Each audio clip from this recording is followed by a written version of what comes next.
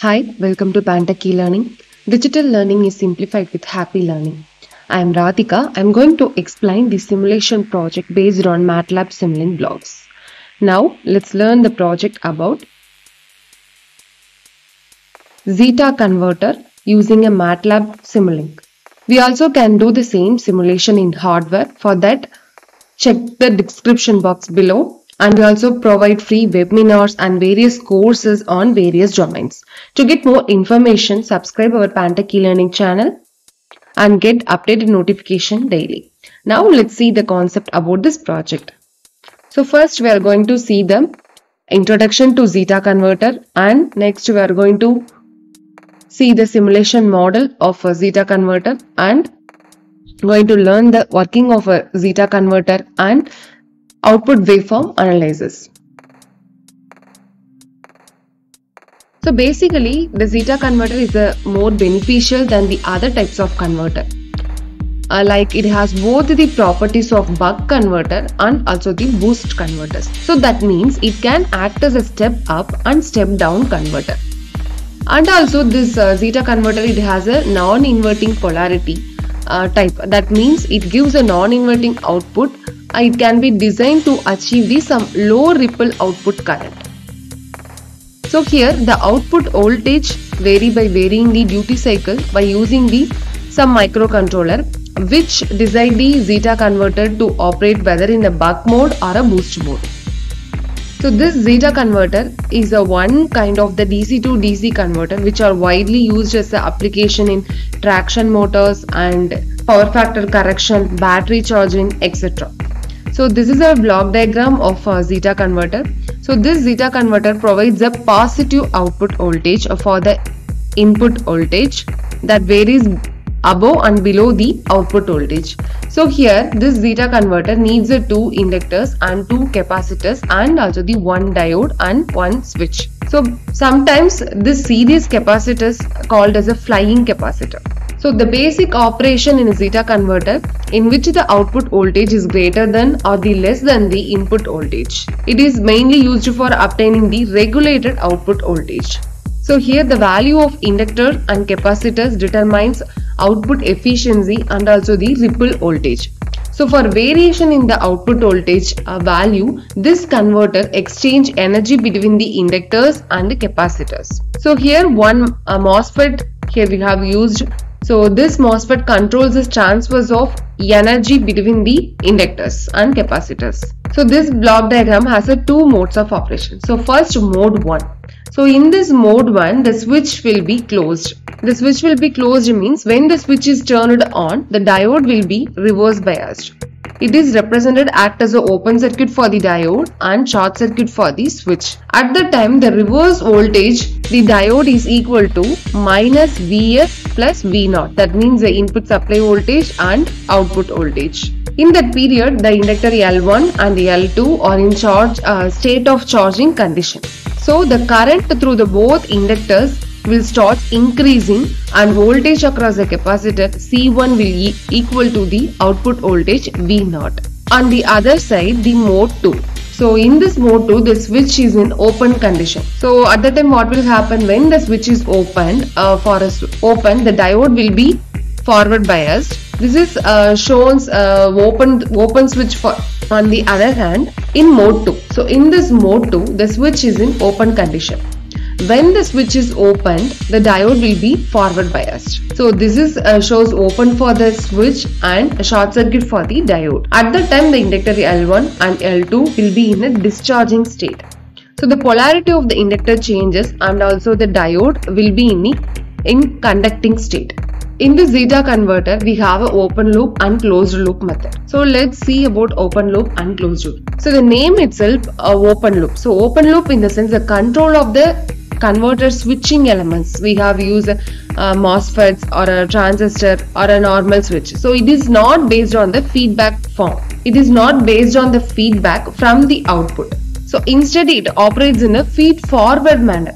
So where the duty cycle of the switching signal is set based on the desired output voltage and also the input voltage. Next one is the closed loop. So in this closed loop Zeta converter, Here, the output voltage is monitored by using the some feedback control mechanism. So this is a measured output voltage is then compared to the reference voltage in a control circuit.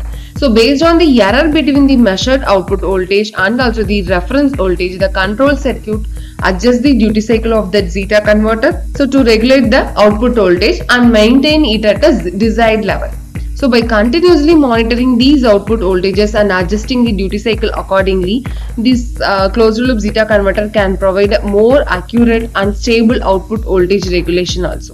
So this is the difference between the open loop and closed loop converter. This is our open loop zeta converter simulation model. This is our output waveform of this open loop zeta converter. Let's see the Matlab software. So go to Matlab software. So this is our open loop. So as per the block diagram, this is our open loop zeta converter, and here we have to use the 2 inductors and 2 capacitors and also the voltage measurement, current measurement. Now let's run the simulation. It will take few seconds to complete run the simulation.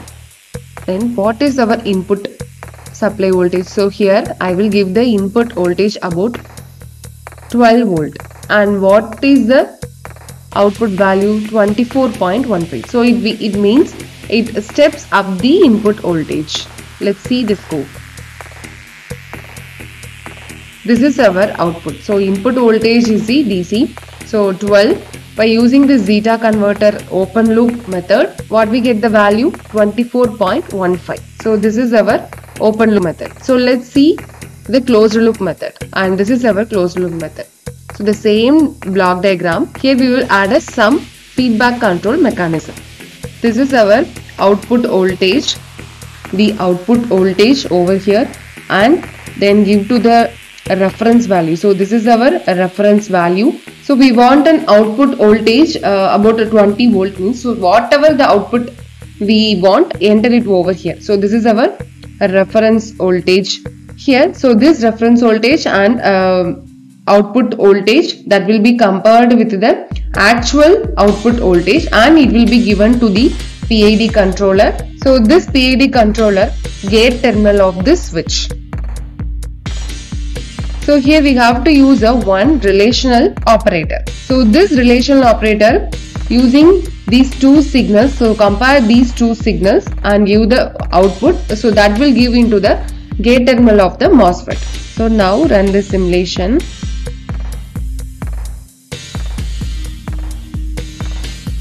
So what we get the value? Output value 17.5. So input voltage will be 12 volt and output will be 17.5. So let us change the supply voltage. So I will give the supply voltage 20. Now run the simulation. What will happen in open loop? So basically the open loop means the output voltage also changes because of the input voltage changes. But here this closed loop, that is not supposed to be happen. You should still be getting 20 only. So 20.41. So this is the main difference between the open loop method and closed loop method. So still we getting the 20.41 irrespective of changes in the supply voltage. So that this method only possible in a closed loop only. So we can definitely say this is a closed loop method. So this is what the main difference between the open loop and closed loop method. So let's see the scope also. And this is our output waveform here. This is our pulse, and this is comparing signals between the absolute value and also the repeating sequence, and this is our PID controller output, and this is our overall output of this zeta converter by using the closed loop method. Overview about this Matlab simulation project has been explained. To get more information about this project and Matlab files, contact our Pantech e-learning channel from the description box below. So thank you so much for watching this video. We also provide free webinars and various courses on various domains. To get more information, subscribe our Pantech e-learning channel and get updated notification daily. If the concept explained is useful and informative, give like and share. Comment your feedback in the comment box. Thank you once again.